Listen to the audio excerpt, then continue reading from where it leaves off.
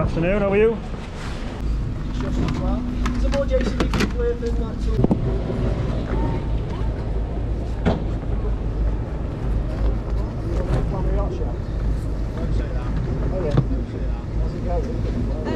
Don's been brought in today as an expert. Sorry?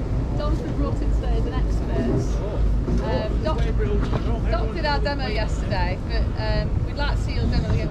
Let's go!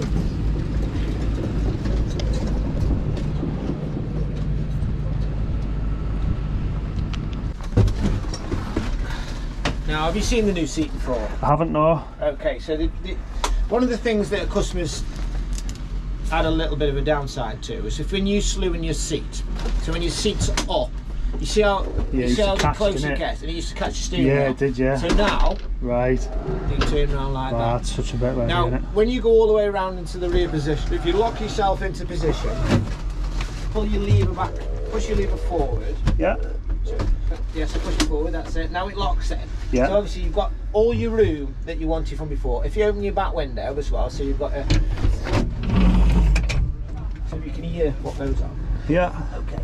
So obviously then, you don't really have to stow your steering wheel away, but basically one of the things we always do is stow the steering wheel away, so when you go in the cab, what you would notice, oh, there's a lot of room in here. Yeah.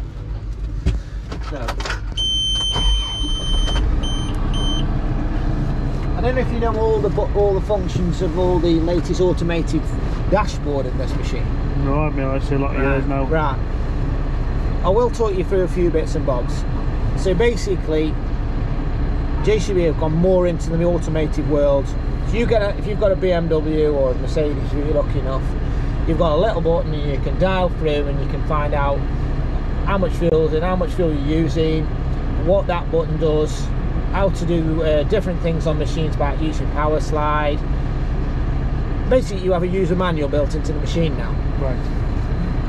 I will show you that secondly, but you've obviously got smooth ride, which can be automatic, or you can put it into manual. So obviously there's no suspension on a backhoe, which is something you probably remember from years ago. Yeah. All it is the tyres. Now we've got suspension built into the loader arms. It's got the SRS in it. They've done the hydraulic as well, didn't they? Yeah. So you've got this commonality through loading shovels, now into load doors and everything. Lights, high and low. Basically, high and low is all about saving fuel. So if you're going from A to B on the highway, you want to switch into low, and all that does is switches the main pump off and just keeps the power steering pump working. The hydraulic motor's still going, but it's not going through all the auxiliaries, saving fuel. Watch why. Bi-directional or directional is the one, so you can have a grab that spins and opens and closes, so you can have two auxiliary circuits, or a direct if you wanted to put a breaker on. And then you've obviously got your hydro clamps to use your power slide. Now, what we will do is just before, I'll show you the fly automatics. That's a lot easier, right there. Yeah. So if you're moving on your trench all the time, push them forward together quickly. Yeah. And let go, yeah. So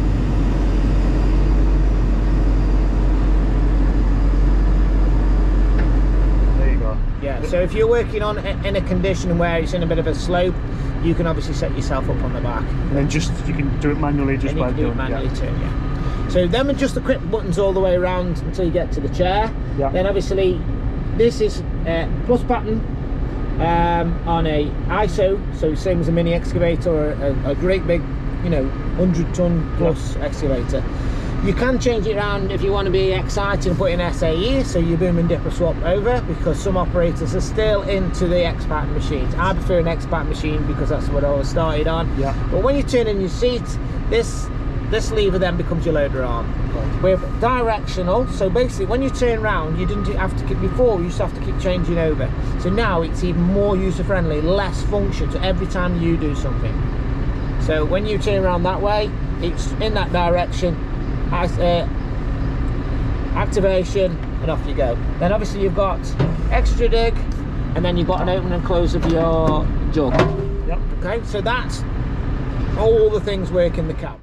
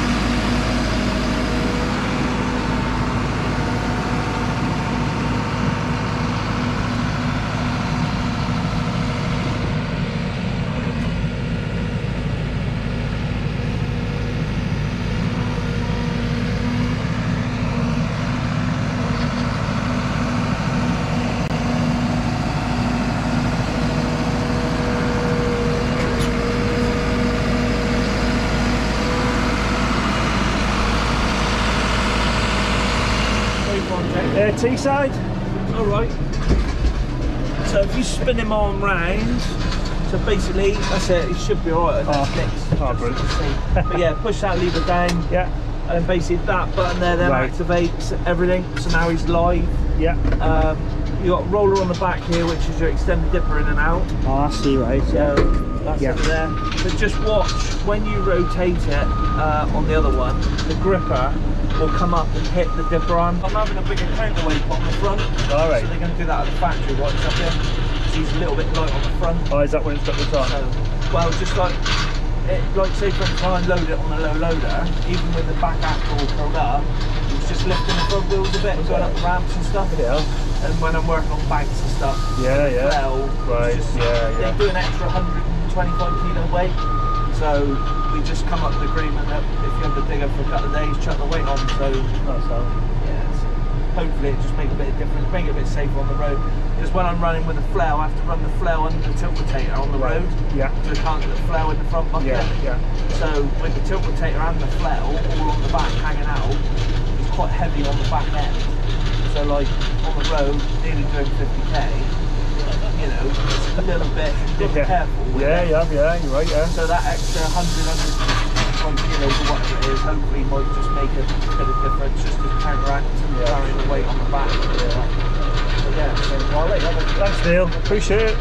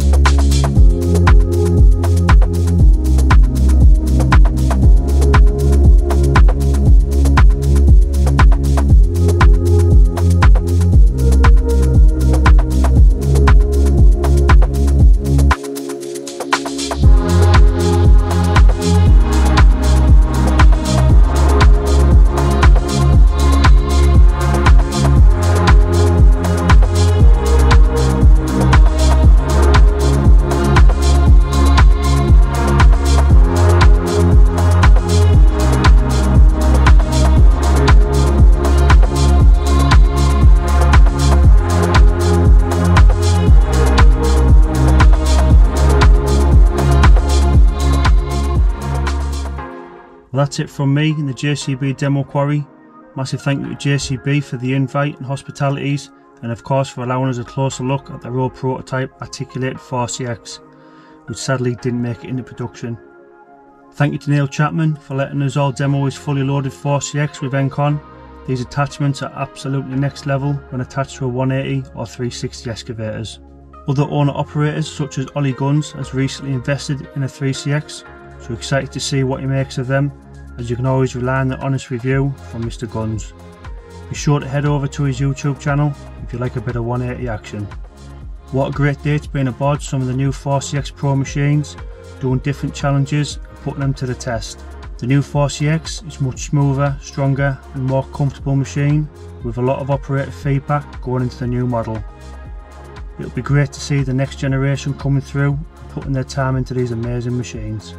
These were once the backbone of UK sites, and although they've faded into the background over the years, these machines are still more than capable and more versatile to run out on sites today. The only problem I see is there's a lot more going on in the 3 and 4CX. There are forklift, front loader, excavator and all-round site Swiss Army knife, with so many weapons in its arsenal. From a company point of view, this is brilliant, but unfortunately no one wants to really put the time and effort into being an accomplished 180 operator when 360s are so much more simpler to operate.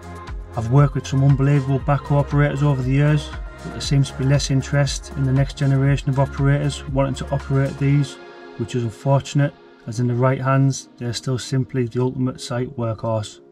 These are true operator machines. I'll always have a massive respect for 180 operators, and it's nice to see some companies still using them today and the right operators using them to their full potential. Check out my previous video from a JCB World Headquarters tour, which we did before heading out to the demo quarry today. Thanks so much for watching, it's much appreciated, stay safe and I'll see you soon.